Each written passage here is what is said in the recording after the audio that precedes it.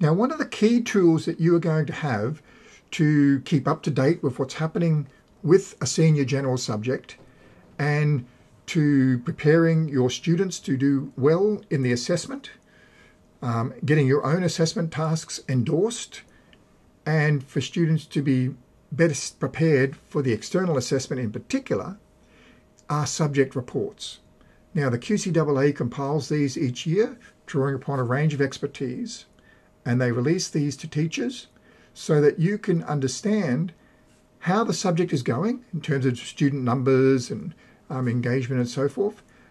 Also, there's a comprehensive analysis of how the subject is addressing the cognitive verbs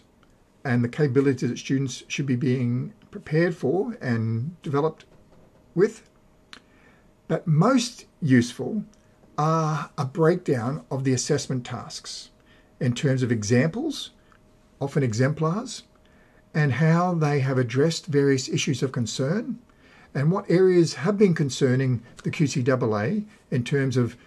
areas where teachers are having difficulties getting items endorsed, or where students are not performing as well as expected or as well as they are in other areas of the subject.